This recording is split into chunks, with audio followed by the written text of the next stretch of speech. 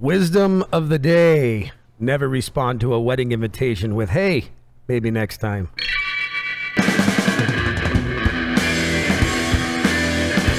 Thank you and welcome to the Wreckless podcast. Once again, we're back here to take away from your time and all the troubles of your life, get away from the politics and the BS that your family or wife or whoever that is, the heck that's on your butt is bothering you today, and talk about food and booze and anything else you can put in your mouth. We have Travis Tidwell with us from Glenmorangie, which I'm learning I probably just said it wrong again, but I'll try my hardest, and Ardbeg. And he's going to be with us talking about some awesome scotches, man. Anyway, thank you guys for joining us once again. If you're here on YouTube or you're here on SoundCloud or just listening in your car, somebody subjected you and tortured you and held you down to listen to it, you're welcome. So anyway, we're going to get to it, man. Hey, Mr. Travis, how are you today? I'm doing well. Thank you for having me. Absolutely, brother. Thank you for coming down to downtown Fullerton during the day, which I know not many people see it during the day, and it's beautiful sunshine and grace. Yeah, it's very nice. Yeah, not too bad, right? Yeah, totally different change of pace from the afternight or in the evening. Yeah, it's a lot easier to see it when both eyes are open, is what you mean to say. 100%. So, man, I know we had talked just briefly, and I always like to learn about people and places and things that go on. And I'm a culinary guy, and so that's why I'm always interested in booze. To me, the process is intriguing. Why people do it are intriguing. How you get behind one to the thousands of kind of booze that there is in the world, and not just scotch or whiskey or bourbon, or even I've learned so much about vodka in the last little bit, and I don't even like this stuff, but the art behind what it takes for somebody to have the knowledge of one product is amazing. Yeah. All right, man, tell me a little bit about yourself and why the hell you do what you do, brother. Cool. Yeah. So, just growing up as a kid in a small town outside of Yosemite, I really kind of was always working in restaurants. Really, that was the only job you could have, was restaurants or working in a local grocery store. So I kind of went the restaurant route. And from there, I was just really kind of inspired to go to culinary school and make a career out of it. Little did I know halfway through school, it's probably not what I wanted to do. However, I did. You learned that there's no damn money in that is what happened, right? Yeah. We all go broke in this business. Going broke, as well as all my friends. Like, the only friends that I had were the people that worked in the restaurant industry, and right. all my other friends were either like out having a good time drinking in bars when I was, guess what, working in the restaurant. So I kind of took a job as a bar back and really just fell in love with the different flavors that were found behind the bar. Much like you said, really all the different categories of spirits, whether it be tequila, mezcal, scotch, whiskey, bourbon, all those different flavor profiles are so different, but they're all kind of from the same story. They're all distilled spirits from some sort of raw ingredient. And it's really the people in the craftsmanship that make these flavors different. And that's really kind of how I fell in love with it, and really just started pursuing that while I was in culinary school, taking a bunch of wine classes and falling in love with different categories of wine as well. And then I realized I was kind of hooked. Yeah, you know what's crazy, man? Growing up in this business, I mean, I was the same way, man. I booze and liquor to me and wine and everything else at first was just to get jacked up, right? I mean, you drink it, you're like, cool, that was good. It wasn't horrible. Maybe the hangover was what it was. And as you grow into these things, you realize the residual sugars and what it causes and why those things. And as you get older, you understand that the better the booze, the less the hangover, really. But you learn about quality and what you want, and if it pairs with food or not food, or what experience you want in everything you drink. And with age comes knowledge, I guess, to some level, right? Yeah, absolutely. The first couple of times when I would go buy a bottle of something for myself for like a house party or whatever, it was, like you said, just to catch that buzz. It wasn't really on the quality.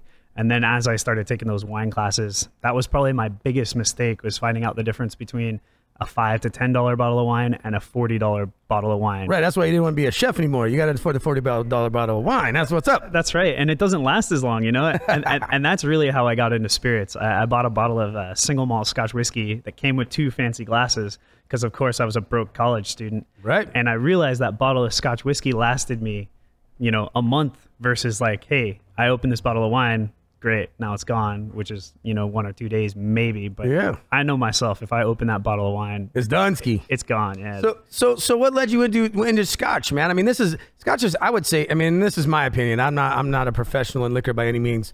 I know a lot about flavor and taste, but I mean, scotch to me seems like one of the more complex, built out liquors there is. I mean, with history and everything else. Am I wrong? Yeah, no, you're 100% right. The 2 distilleries that we have, I mean, they've been making and producing whiskey for almost 200 years. One of them has been making whiskey for 200 years, and the other one just celebrated our 175th year anniversary. So it is kind of crazy. For me, I guess the easiest way that I got into it was I started tasting some of the flavors in Scotch whiskey that I was tasting in some of those wines that I was tasting in my wine classes. And then I kind of put the two together. I realized, hey, these whiskeys have a lot of complexities and there's a lot of subtle flavor differences, you know, like based on if it's smoky or if it's not smoky. And then you get some of these darker fruit notes versus the stone fruit flavors. And that's really kind of how I fell in love with it. And then I just started tasting more and more and really, you know, expanding my knowledge and reading about it. It became a hobby and like a passion of mine. And that's really how I kind of just got lucky into this business, you know? So you like all browns? Like all browns liquors, right? I mean, you were saying earlier you got a big, I mean, you showed me a picture of a massive bourbon collection, right? Bourbon whiskey. I'm going with brown spirits. Yeah, I mean, I tend to lean more towards brown spirits for sure. You racist bastard. I said spirits. I said brown spirits. I do also really enjoy mezcal, but I think that's probably because I really enjoy the smoky or peated whiskeys. And right. I think mezcal has that kind of correlation between the two. For sure. So we went into browns, now you're going into Scotch. And you just said you just got back from Scotland, right? Correct. Yeah. Talk to me about that, bro. Come on now. Yeah, so I just got back. Did they make you wear a kilt? That's really important things. No. How dare you? Yeah, I wasn't wearing a kilt. I know it's kind of... That'd be the first thing I did, dude. Drop trowel, give me the dress, dude. I'm in. Yeah. Screw you all. It's kind of sacrilege. I really should. I should, being in the motherland and everything. Yeah, I just got back 3 weeks ago. It's one of the most beautiful places I've been as far as the people, the food, the culture. I mean, the food's not exceptional, but no, they don't know how to use salt, is what I heard. Yeah, I mean, it depends. All right, I'm just making it up. I'm kidding. There is a lot of meat and potatoes, so yeah. Well, yeah. I'm from Texas, bro. It's a lot of meat and potatoes everywhere. It's true. We just slather it in some salty, sweet stuff and call it yummy. That's awesome. Yeah. So yeah, going out to Scotland, just seeing some of the different, you know, more outer areas of Scotland, going to Islay, which is where Ardbeg is from. Cool. Also going up to the Highlands, which is where Glenmorangie is located. And taking some of those small boats out on like the Dornoch Firth and really seeing the marine life, the water, seeing dolphins, bottlenose dolphins that are like 2,000 to 3,000 pounds, which is pretty abnormal. 3,000 pound dolphin? I think that's called a whale, bro. Yeah, it's because it's so cold. So that's rad.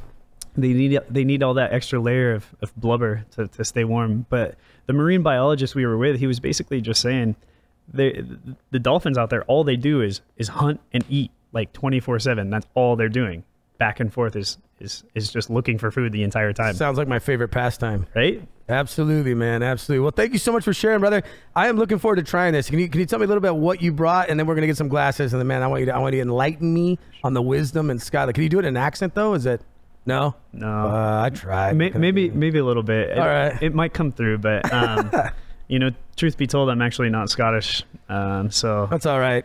Yeah. I'm barely American. Isn't that how it works? Aren't we all that way? For sure.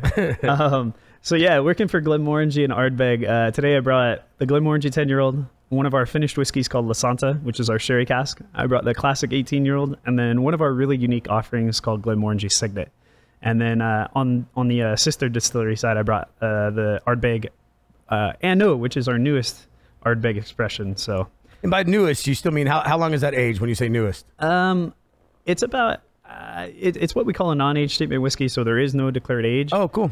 But it is the newest to the core range, being we just created and added this whiskey to our permanent expression range in the last 8 or 9 months.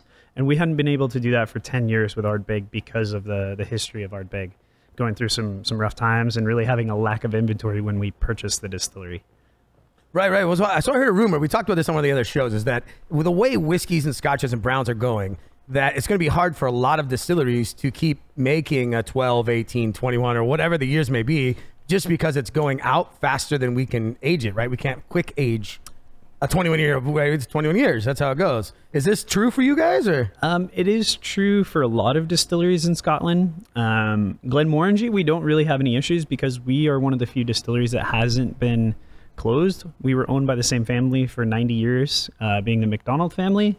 So we do have ample stocks. Like the actual McDonald family? One of the many McDonald families. That's pretty gangster. So yeah, we have plenty of stock left laid down for Glenmorangie. With Ardbeg, it's a whole different situation because Ardbeg was dormant or mothballed for 16 years. So we didn't really have any inventory. And then when we purchased the distillery in 97, We went into the warehouses and surprise, there was only about 200 casks left, and they were very, very old stocks. So we had to start over. So it may hit one, but not the other. So there is some truth to this statement. Yeah. Because everybody I keep asking that's in here that has Browns are like, no, never. I'm like, no. I know they're getting rid of Macallan 18. I know they're doing some other stuff. And I heard that, but I don't know for a fact, right? So if that's like a real thing or not. Yeah. It really comes down to the capacity and the size of your distillery and how long you've been producing. That's what she said. Right? Yeah, I had to do it. It's true. So some distilleries are running into some hardships, but you're also seeing kind of a trend going forward where a lot of distilleries are actually betting on the future and expanding their distilleries. Glenmorangie and Ardbeg are both going through expansions where we're going to be able to increase our capacity. I was just fortunate to see the new Macallan distillery, and it is a monster. They're going to be able to produce 15 million liters of pure alcohol a year now, which is insane. That's a hell of a party. Yeah, exactly. Oh, man. Exactly. So. Good. Well, that's awesome. That's best news for me because I'm a brown liquor kind of guy as well. I know that fits in what we're saying earlier, but I agree, man. I hope that doesn't happen. I hope everybody grows with it, and I hope it stays on track, man. I mean, you never know how fads come and go, but this one seems to be sticking pretty hard. Yeah, and that's one of the positive things for me being in the industry, seeing a lot of the major companies betting on the future and really investing in their facilities, the warehouses, and continuing to expand is a good thing because it gives us hope for the future that there will be enough whiskey and that this is a long-term thing. But who knows, if people quit drinking whiskey, then we could all be in trouble. So, well, that ain't gonna happen today. Yeah. No quitting drinking whiskey in this place today. Here we are, man. Thank you for all that knowledge. We're going to bet on our future and get some glasses and see how the day turns out. See you guys back in a few at the Wreckless Podcast.